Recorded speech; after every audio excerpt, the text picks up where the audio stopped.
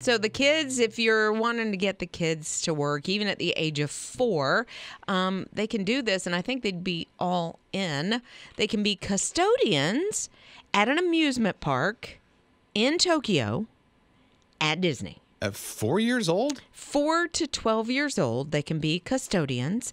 They don't get paid for the job, but they do get to go a little bit behind the scenes, and they are called custodian cast members. They have their own little broom, their own little sweeper, and it actually costs quite a bit for them to take part in this. You buy a package so that your kid can work at Disney.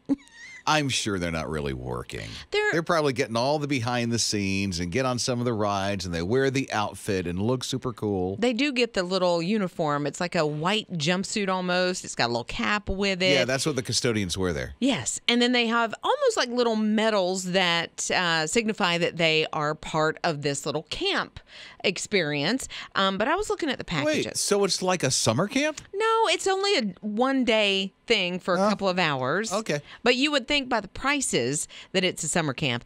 Anyway, this is per person, okay? I'm going to need you to hold on.